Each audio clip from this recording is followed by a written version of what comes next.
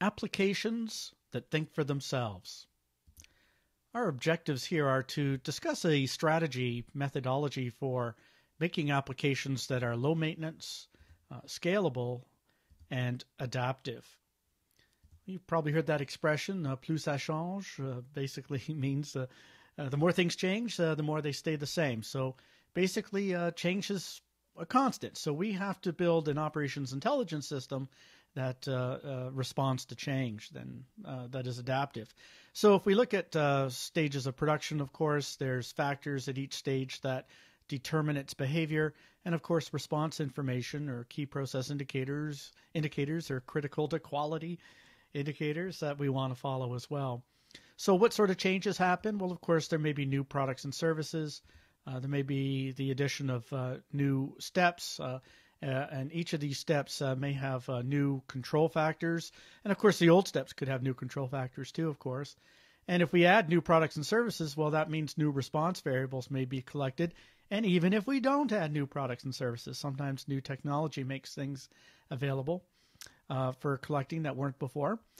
There may be new components or revisions to components in current production, engineering change orders, and just ordinary expansion, growth, and various functional changes that take place. So there's a lot of change that's happening, and we want, again, an operations intelligence system to respond to that. So how does that work? Well, it should propagate basically out of the database. So here's an illustration of a very simple database. Now we come along and we've got two products currently, product A and B, and now we come along and we add a product C. Well, the OIS should respond to that automatically. No code changes whatsoever. Everything just flows through. And likewise, when you add factors like new factors and new response information, again, the whole thing should just flow. That is the goal, to develop an operations intelligence system that adapts to growth and functional changes with no or little maintenance. These changes just propagate right through the OIS automatically because these changes are self-evident in the database. And I'd like to demonstrate that for you.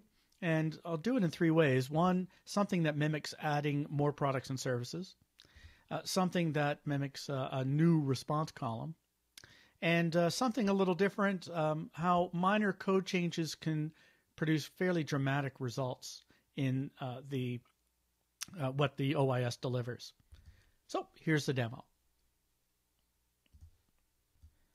Okay, we have here a very simple application that produces this report. It's produced dynamically, and it pulls from this database over here consisting of different songs and artists and albums and music fans and the like. And we can see that initially we've got 430 records in the database here, 430. So just keep that in mind. And so I can click on different names, different music fans, if you will, and different artists show up depending on which fan we have selected. And then over here on the right, we've got different metrics, the mean, for the songs and the minimum, just for fun. And then down here, a little distribution. Okay, just a simple little report. Okay, so that looks pretty good. To start off with, and what I'm going to do now is I'm going to expand the database.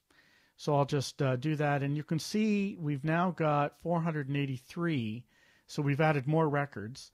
And now when I run this application again, okay, I'll see an expansion. Steve was not available before, but is available now, and this is apparently what Steve likes. Okay, and all the records that I had before are still there. But now we've got the addition of some new ones. So this additional data just propagated through, with the big thing being that this music fan area right up here was expanded, and new artists or whatever expanded accordingly as well. So that's the first way in which things kind of propagate through. It's the equivalent to adding more products or changing component names and so on. It just propagates through. Okay, now what if we add a new response variable? So to handle that, I'm going to open a different database. It's one here called music and rank. So I'm just going to tell the script to open that one. So, of course, at a real database, it wouldn't be quite this way.